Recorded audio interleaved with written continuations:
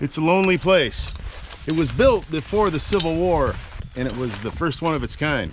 It was bombed and abandoned. It was built as a testament to Great Lakes infrastructure during a time when this was becoming a bustling place. It was an engineering success, proving that our government could build something long-lasting. The recent high water has worked hard to bring it down, and in 2005, they cleaned up all the bombs that didn't detonate. It's an obscure, crazy story, but we're gonna head out in Lake Michigan and tell the story of the Waugoshance Light Station. I'm Chuck. I'm Poppins. Channel's Restless Viking. Let's go have an adventure. We're taking off from Wilderness State Park, the boat launch, and we're heading out to Waugoshance Light Station.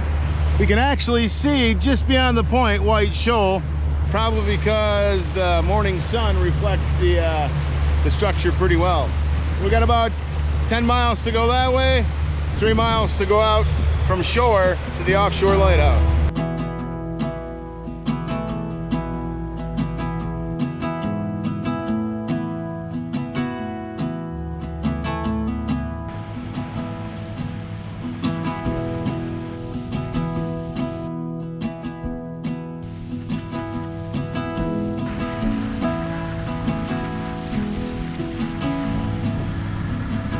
Right after the War of 1812, shipping traffic to and from Chicago began to rapidly increase.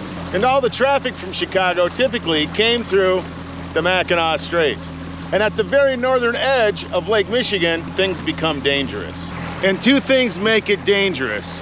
At the end of the 312-mile fetch, the southwester waves come to that, Waugoshance Point. And at Waugoshance Point, the water is very shallow. And beyond Waugoshance Point is Gray's Reef, which is really shallow.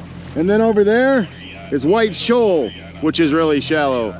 So there's White Shoal Light, Waugoshance Light, and Gray's Reef Light. But the combination of the waves and the shallow water make it really dangerous to come around that point, especially in the fog. So in 1851, that's 10 years before the Civil War, they built this amazing, imposing structure. It was the first crib lighthouse to be built on the Great Lakes, and most considered to be the first lighthouse completely surrounded by water. It's one of only 3 birdcage lanterns on the Great Lakes. I don't think when they first built the birdcage that they thought that 170 years later there's going to be a bunch of birds on top of it. So at the base, it's 5.5 feet thick. They had wrapped it all in steel, but now you can see how it's deteriorating. On October 8th of 1871, the Great Lakes caught on fire. That same day there was the Great Chicago Fire, the Peshtigo Fire, which involved a large swath of coastline on Minnesota. Holland and Manistee, Michigan were on fire. The Thumb had forest fires and northern Michigan had forest fires. And the keepers of this lighthouse rang every bell they had for a week straight because a thick cloud of smoke covered the entire lake, worse than fog. And mariners were trying to pick their way through this area, and many shipwrecked, but they saved a few by ringing the bells. Then in 1912, just after White Shoal Light was built, Waugoshance was no longer needed, and it was abandoned. And then, during World War II, the lighthouse was bombed and crashed into by aircraft because the military was developing their first drone program to pilot drones from a remote pilot in another airplane. And all the wooden structures on the crib caught on fire and were destroyed. After the bombing, the bullet-ridden steel sheath around the tower and the base fell off. And it's amazing that it withstood all of that destruction. And there's rumored to occasionally be some ordnance out here that's still found by crews. And in fact, they did the last official cleanup of live ordnance out here in 2005. And rumor has it that they still come out here to clean it up. Today, Waugoshance is on Lighthouse Digest Doomsday List for most endangered lighthouses in the United States. You can see White Shoal Lighthouse off in the distance.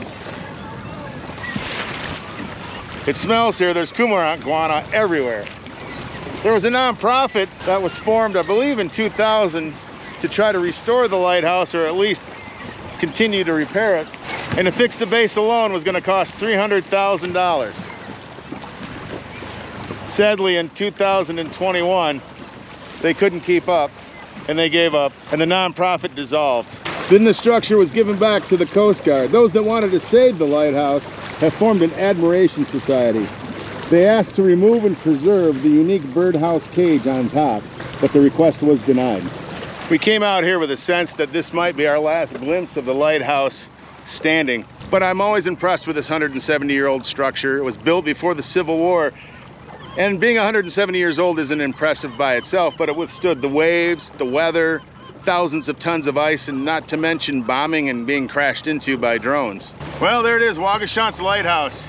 It's still one of our favorite places to visit, and it's going to be interesting to see over the years what happens to it as nature persistently works to take it down. I'm Chuck.